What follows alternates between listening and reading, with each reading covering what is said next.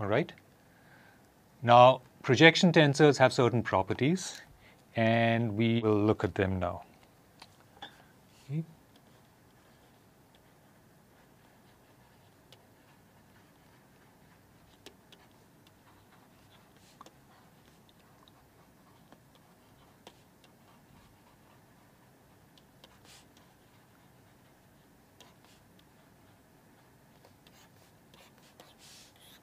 Okay. The properties are the following. So any projection tensor P, right, I'm not going to write it as P sub T or P sub N, right? I'm just going to write it as P, right? It could be either P sub T or P sub N. So what we have is that P acting on P gives you back P. Okay? This property is what we call idempotence. All right? So this implies then that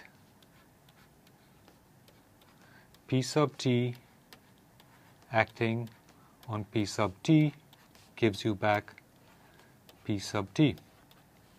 What this means is that if we now multiply this on the right by U, okay, that's what we get. If we project U along the vector T and then try to project it again along T, it does not change. Okay? All right? Right? So this is the effect of projecting U along T once and then trying to project it again. Well, any projection after the first one makes no difference. Okay? The same thing with N. Right? So if we take Pn acting on U, that's the same as Pn acting on U. Okay? But now, what if you try to do something different? What if you try to do P sub N, okay, acting on P sub T? Okay, let's test it by making it act on U. Okay, what you will see is that this is the zero vector, always. Okay, what this implies is that P sub T is an orthogonal projection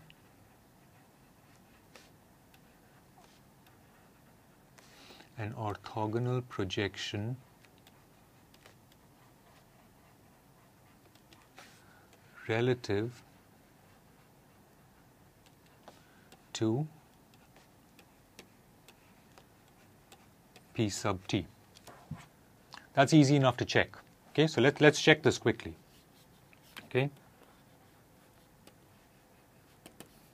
Okay, let's start out with P sub T acting on U. We know that this is U dot T along the T direction. Okay, but then P sub N acting on P sub T of U is equal to P sub N acting on U dot T T. Okay.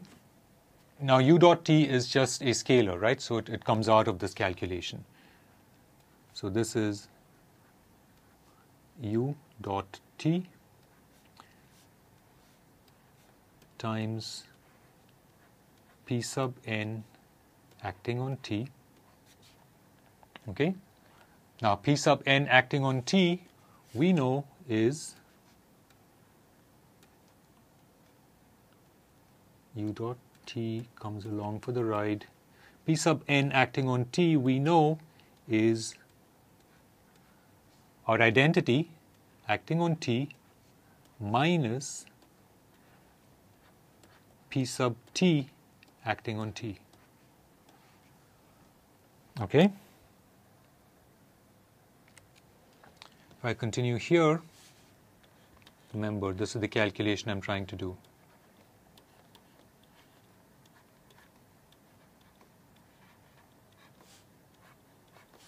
Okay, this is u dotted with t acting on,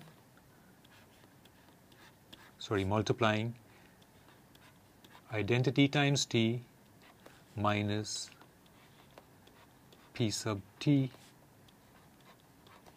acting on t. I'm writing this out in great detail. You probably already see this final result. So, identity acting on t is t. How does p sub t act upon t? Okay, it is t tensor t acting on t, okay, right, which is u dot t times t minus, all right, now here we get t dot t, but t is a unit vector, so that's going to give us 1, leaving us finally with t times t dot t, but since t dot t itself is equal to 1, we see that all of this reduces to 0. Okay? So these projection tensors Pt and Pn are perpendicular to each other. We will find great use for them as we get into the definition of our constitutive relations. The very last thing I want to touch upon in this segment is a fairly short one. It's a fairly short subtopic, and it's something that is almost certainly already known to all of you. It is the idea of symmetric and skew-symmetric tensors, right?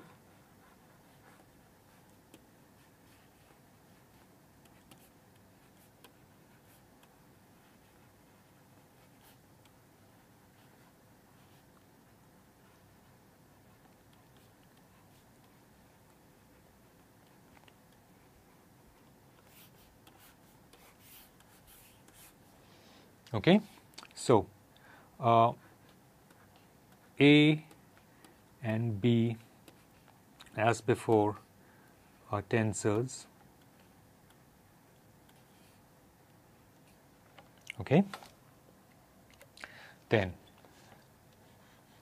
A is symmetric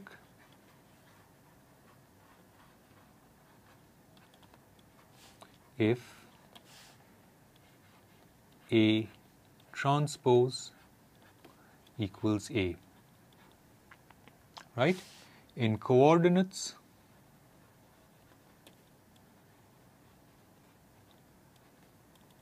what this means is that A ji equals A ij. Okay? If we write it out as a matrix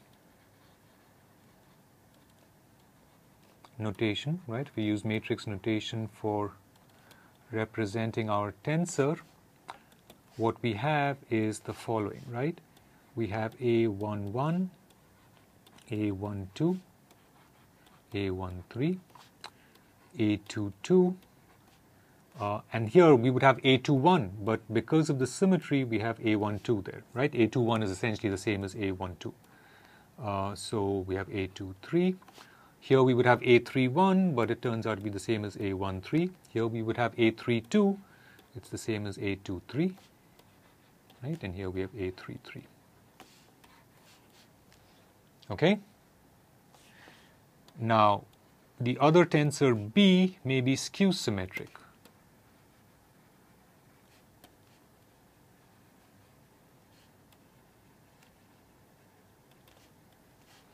Okay, and it is skew-symmetric if B transpose is minus B. In coordinates,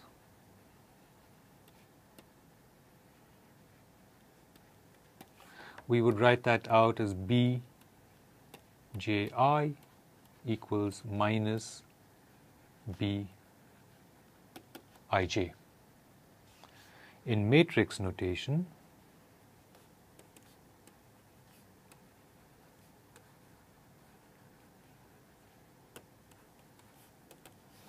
okay, we would have the following. Now, in matrix notation, or actually even in coordinate notation, what does happen with the diagonal components of a skew-symmetric tensor? Think about that. Chances are you all already know the answer. The answer is given by just looking at this and asking yourself, what happens if j equals I? Okay, if j equals I, we have things like bii equals minus bii, but that's possible only if that component is 0, right? So the diagonal components of a skew-symmetric tensor are 0, right? And the off-diagonal components are negatives of one another. So we can have b12, b13, b23, minus b12, minus b13, and minus b23. Okay? One great use of this representation of symmetric and skew-symmetric tensors is the following, right?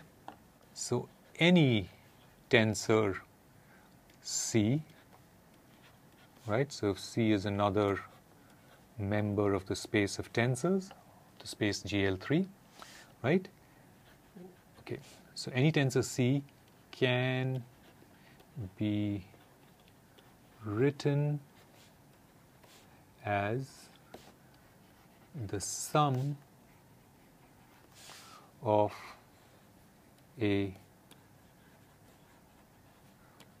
symmetric and a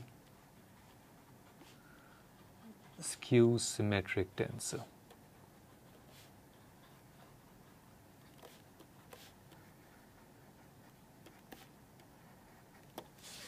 Okay, how do we do that? Example, define A as 1/2 C plus C transpose, and define B as 1/2 C minus C transpose. It's easy enough to check that A is indeed symmetric, B is skew-symmetric. Okay? So this guy is symmetric.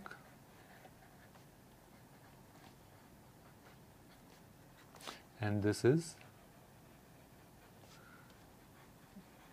skew-symmetric. Okay? And clearly, if you add A and B, you get back C. Right? And we can clearly see that C equals A plus B. Okay, so this is a very useful representation of any general tensor that we will often use as we go ahead with the rest of continuum mechanics. Okay, we're going to stop here for this segment.